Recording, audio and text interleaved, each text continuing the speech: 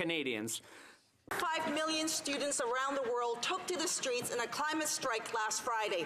Students from Canada, from coast to coast to coast, flooded the streets with a clear message. There is no planet B.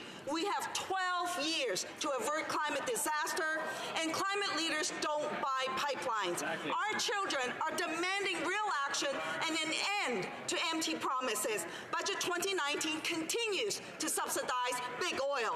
Will the Prime Minister admit that Harper's emission targets won't cut it and that buying a 65-year-old pipeline isn't climate action? Honourable Prime Minister.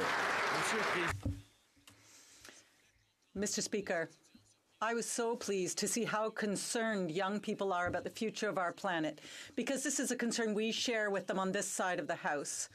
That's why we put a price on pollution. That's why we have brought in an historic plan to protect oceans.